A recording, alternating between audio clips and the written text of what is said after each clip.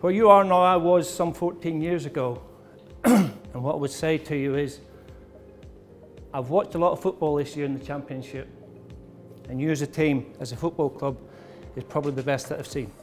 It's an absolute pleasure, one, to be invited and to come back and see some of the old faces and to see the transformation within the training ground. It's something very special. Its transformation is, having driven in this morning, it's unbelievable the way that it's changing, and it's great for the football club because it's the way the game is moving. To look at the pitches, I thought we had very good pitches 14, 15 years ago, but I look at the pitches now, it's like an absolute carpet. So credit to the football club, and it's great to see everywhere being developed. It was really good speaking to Daniel, first off, managers to ex-managers that were, and just see where he's at, if he's enjoying it and what his thoughts are. And we're very similar thoughts in how we approach the game, and he is a very upbeat, positive individual, and hopefully he can drive the lads on and upwards for the next 11 games and gain promotion.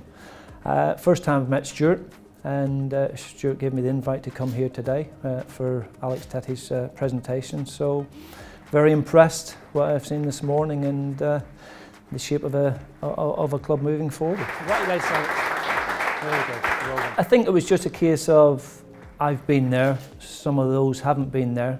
Just carry on doing what they're doing. There's no magic wand. They're winning football matches. I've seen Norwich City a number of times home and away this year, and I've always been very impressed with the style of play, the energy that they put into the game, and the results that they've achieved up to now.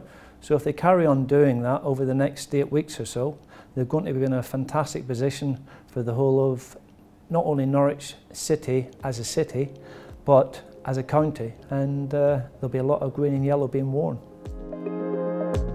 For anybody to spend that amount of time at a football club now is very, very rare, and for Alex to have achieved 207 games up to now, I think, is a fantastic achievement and speaks volumes not only for him but for the club also in wanting his services. So absolutely delighted that I was asked to come and present Alex with his shirt.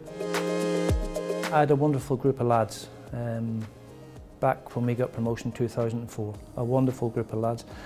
I see a very similar group with Daniel now, that there's a real camaraderie, there's a real closeness, real bond there, and that's something that's very, very important, and the reason why they've had an excellent season up to now, and like all people close to Norwich City as a football club, we hope that they carry that on over the next 11 games and achieve what everybody wants. Their work ethic, the way the players enjoy the football, and the energy they put into the game is fantastic. So you've got three wonderful things there, which is part of a winning formula, and if they can keep that going, then hopefully it will be all smiles around Norwich City and the county as a whole.